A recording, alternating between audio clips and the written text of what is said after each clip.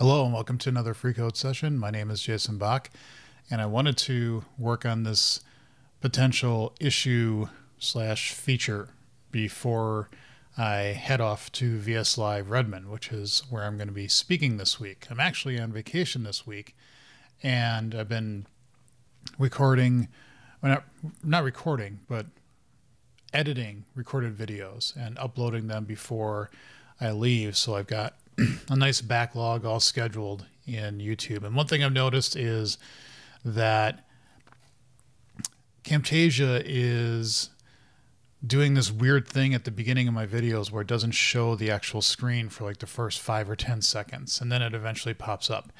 And I don't know why. I've had some issues with Camtasia recently with their new 2024 version that it will say, oh, you're out of disk space. We can't save your changes. And I have over a terabyte left on my hard drive.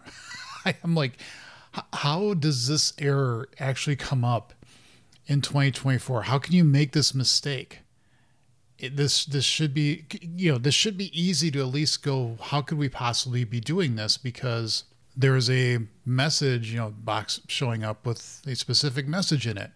You should be able to trace through your code and figure out, why would we be showing this? And there should be no reason I'm seeing that. But then this other one with the render issue, I'm not sure how they're going to be able to figure that out. I have to admit, I have this kind of love, not love relationship with Camtasia. I've been using it ever since I started really making coding videos. And for the most part, it works. But there are times where it has these odd issues, and they're very difficult to diagnose and figure out how to get around them. So hopefully what I just did on this video is I moved around my screen, I clicked on stuff and switched the focus, and then I finally started recording and doing my stuff. And I also have to remind myself, stop drinking coffee when I'm recording videos, or at least pause so that the cut that I do doesn't show up that obvious. But it's the morning and I want to have some coffee, and my wife was so nice. She made me coffee this morning. Oh, that was great. She had the coffee, and she put a little Post-it note on the coffee machine, said, "I love you." And I'm like, oh, that's so cute. Thank you. Anyway, I tried to do some stuff before I actually started the stuff I wanted to talk about in this video, and hopefully then you won't see that. But if you've been seeing in the recent videos this little apology thing I say about Camtasia, that's why. Anyway, moving on. I wanted to do this work before I head off tomorrow. And that's the thought that, oops, let's move this over here, is this. What happened? No, not me. You don't need to see me. It's this. What happens if the interface or the type itself has a type constraint that's an anti-constraint? Not that we're using a ref struct and we need to have our own ref struct argument that does a anti-constraint on it. The thing we're trying to mock has it on it. I'm guessing it's going to bomb. But what I'm hoping is this should be a quick fix, quick-ish fix. So that's what I'm going to try to do in this episode and maybe another one. And then I'm also going to talk about the next set of work I'm going to do, and then I'll go on my break. So I will be off for a while, but I have lots of videos recorded and ready for you to watch. Anyway, so I got this test set up. I'm in a branch for this, and so I haven't run this yet. So let's actually do that. And it failed, as expected, because now we need to get all the code. Oh, I allow ref structs. Maybe if I actually put in the right name. Okay, now we've got source being generated. Okay. So let's do the dance and get this all in here. Come on. Okay, well, that was surprising. It passed, even though it's not putting that constraint here. And I don't think that's technically right.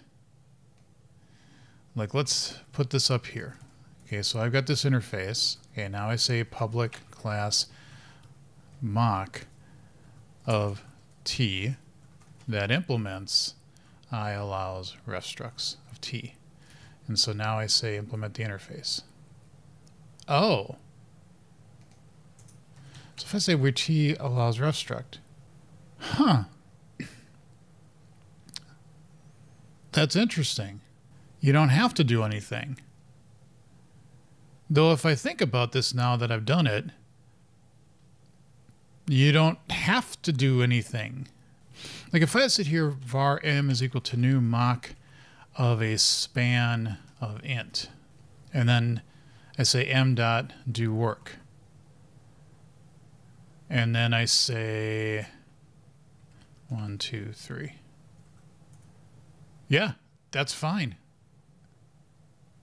And that kind of makes sense.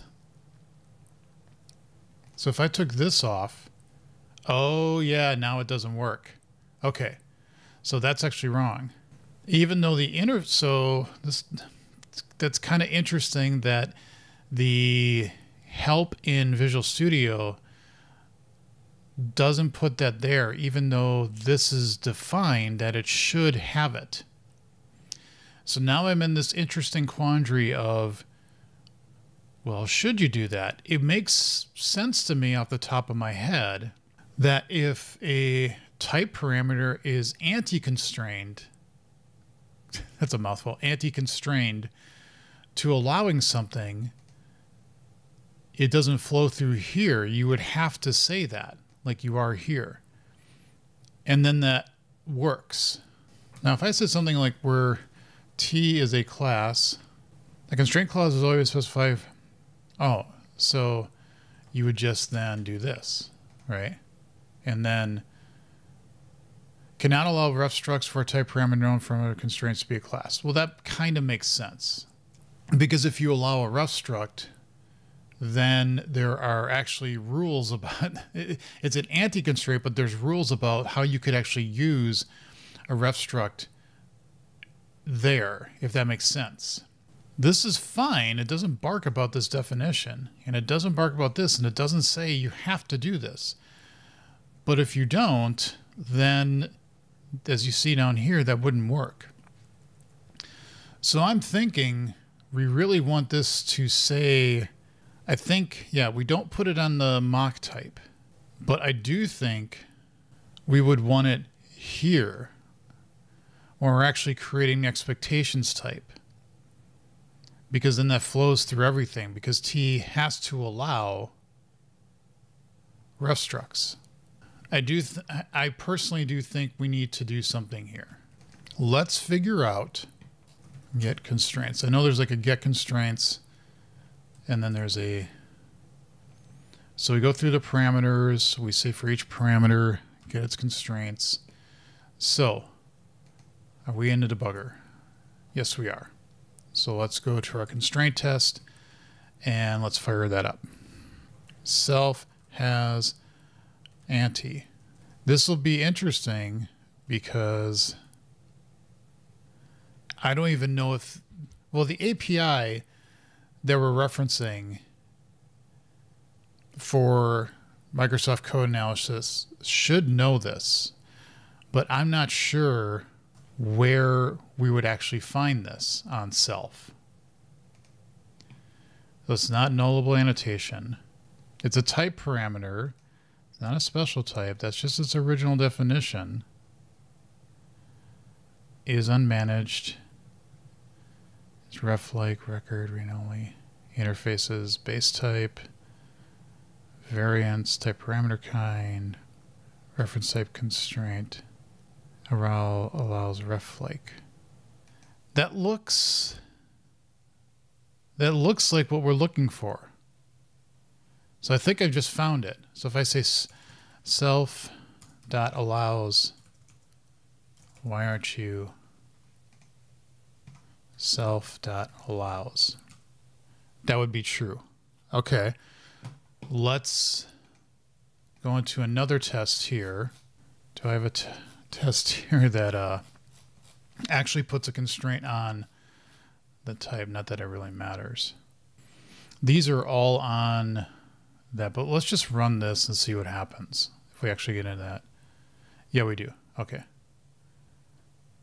And so self is a T Sorry, I got sidetracked a little bit because when I was trying to figure some stuff out with Camtasia, they said reset Camtasia.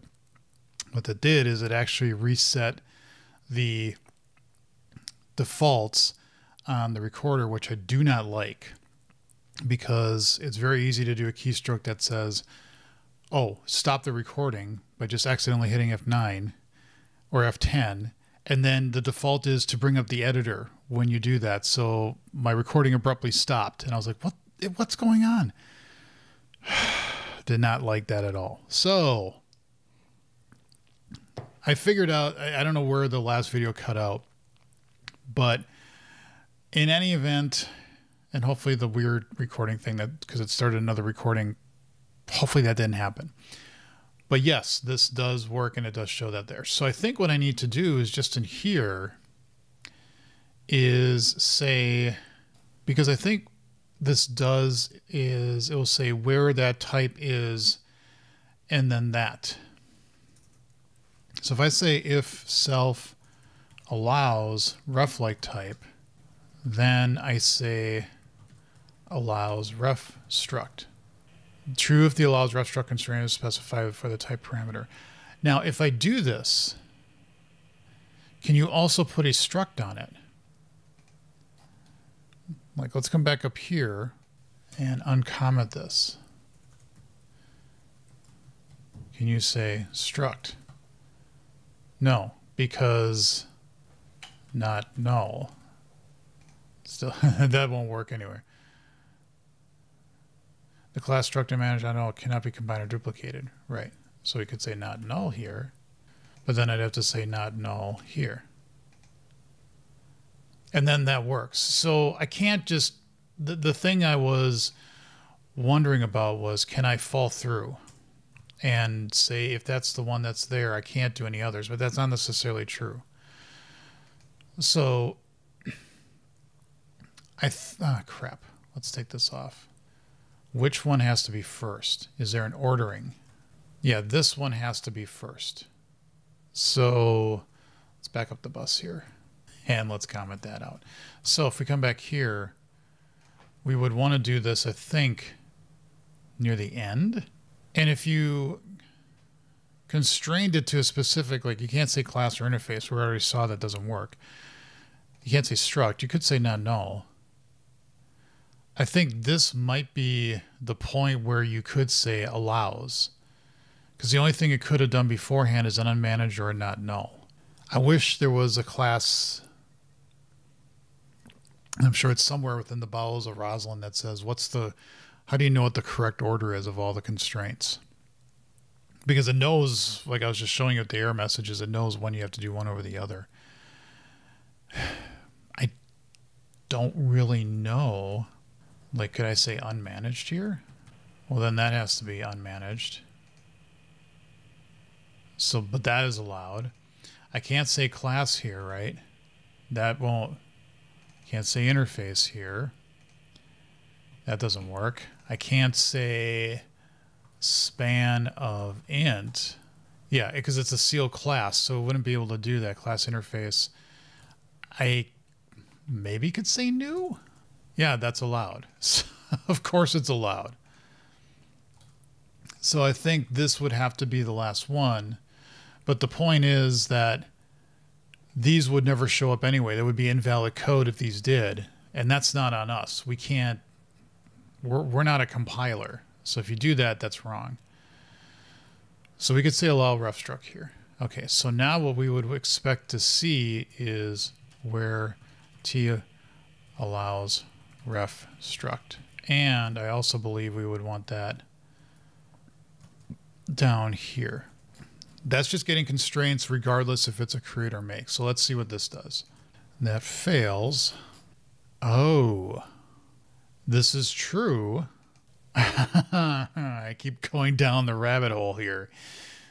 That is correct in that this can't be argument. It's got to be a ref struct argument. Wow. This just got confusing. Why did I decide to do this? before I go on well, I already am on vacation today, technically. But why did I decide to think about this before I fly off to Seattle? That makes no sense. What's wrong with me? I get what the problem is, because here T does allow a ref struct. It doesn't have to be a ref struct. When I put this code back in and I say here var m is equal to new mock of object, and I say m.doWork, that's perfectly fine. It does not have to be a ref struct. It's just allowing you to say, sure, if you want that to be a span of int, that's perfectly fine. You can do that. You can just say 1, 2. And that works. So in some cases, it can be a ref struct. In other cases, it can't. So here's the interesting thing. And I'm just thinking about this right off the cuff. I'm just trying to reason this in my head.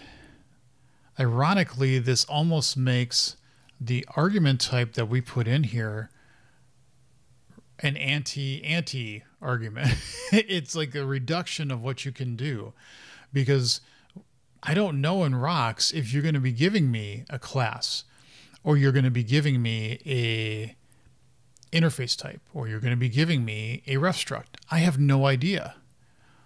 All T allows me to do here is say that could be a ref struct. But by doing that, that now means this has to be a ref struct argument. And I have to treat it as a ref struct argument, because then the only things that you can actually do are checking to see if it's valid by, yeah. So I think I got this in my head.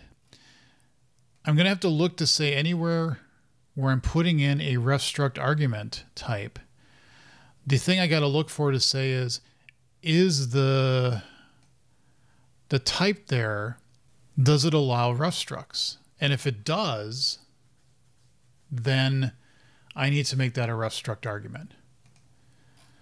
Now that doesn't change what happens here. That's still T, although it might change the generated code if it's returning a value that is a ref struct, because then we do that return value thing there. So I'd also have to make sure that I handle the underlying code correctly. So I would also need to have a check here to say use data, return data, or something like that, and have both cases there. So I would want to say use data. So let's do this. What did I just do? I have no idea what I just did. What's going on here? Oh my God. What? Why is it not doing that? I'm confused here, because you should be able to say collapse, shrink.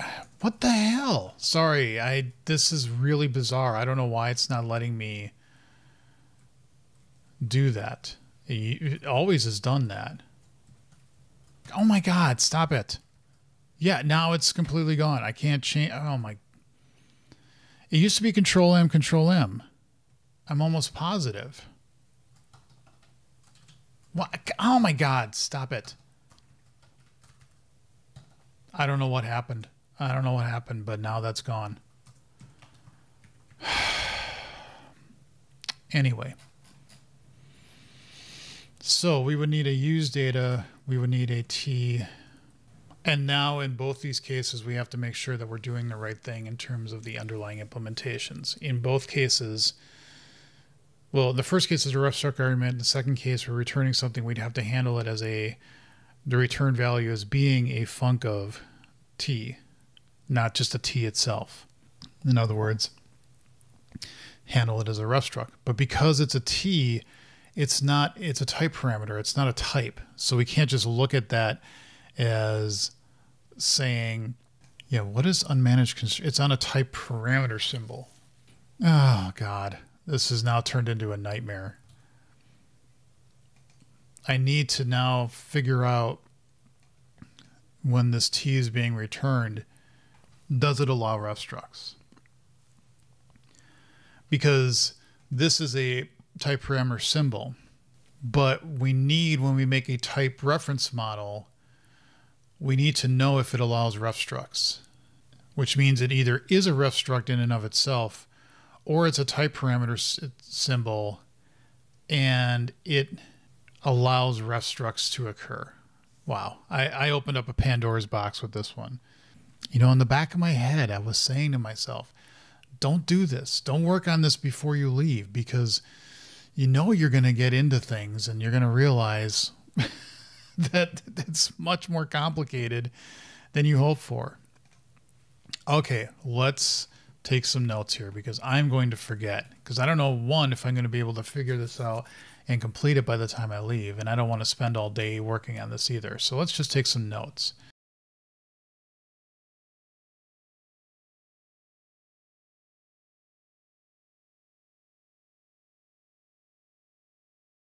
All right, so I'm going to take a little break, maybe read a book and do some packing, and maybe this afternoon I come back to this and try to finish this out. This one, I think, may just fall through in what we just did, but I still need to have a test around it to show that if we don't have it here, but it's here, that we say that. And yeah, handle that. Okay, so I'm going to stop for now, and in the next episode, I will continue on and work on this, and then I will also start, hopefully if I remember this, start by talking about the work I'm going to do with projected types, because I think I can make some small gains there. Thank you all for watching. Leave comments and questions below. See you in the next episode.